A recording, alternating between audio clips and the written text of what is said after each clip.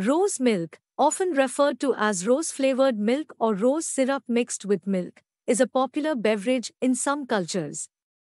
It's made by adding rose syrup to milk. While rose milk is primarily enjoyed for its taste and aroma, there are a few potential health benefits associated with its ingredients. We do not know what ingredients are mixed in ready-made rose syrups or bottled rose milks and whether they are pure. But when we prepare and drink it at home using quality ingredients, our mind becomes even more glucose. This natural, delicious rose milk powder is very easy to make. How to make rose milk powder? Required things: paneer roses 1 kilogram, beetroot 1/4 kg, sugar 1/2 kg.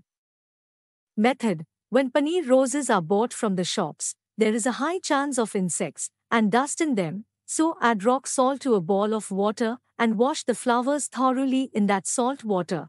The dried flowers should be placed inside the house on a damp, clean white cotton cloth and allowed to dry in the shade. Similarly, comb the beetroot into fine chips by peeling the skin. Put it on a clean plate and dry it well in the sun. Both rose petals and beetroot dry well in 3 days. 1 kg of rose after drying yields only 100 grams.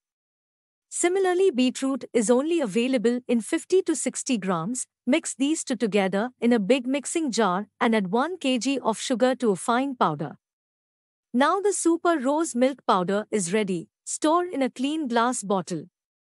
No need to refrigerate, and it will stay fresh for 4 to 5 months. Health benefits: hydration. Milk itself is a good source of hydration due to its water content. Combining rose syrup with milk can make the drink more appealing and encourage people to consume more fluids, thus helping to maintain hydration. Rose water's aromatic benefits. Rose water is known for its aromatic properties and has been used traditionally for its potential calming and stress-relieving effects. The aroma of rose milk might have a soothing impact on mood and mental well-being. Antioxidant properties. Roses contain various compounds, including flavonoids and polyphenols, that have antioxidant properties. Antioxidants help protect cells from oxidative stress and damage caused by free radicals.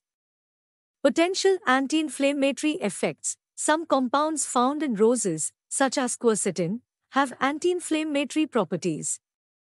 Consuming rose milk might have a mild anti-inflammatory effect. Although the amount of rose syrup typically added to the milk might not provide a significant dose of these compounds. Digestive aid. Rose water has been traditionally used to support digestion and alleviate digestive discomfort. It might have a gentle soothing effect on the digestive tract. Skin benefits.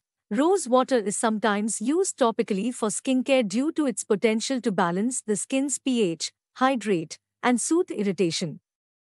While drinking rose milk might not directly translate to these benefits, the inclusion of rose water could contribute to an overall feeling of well-being.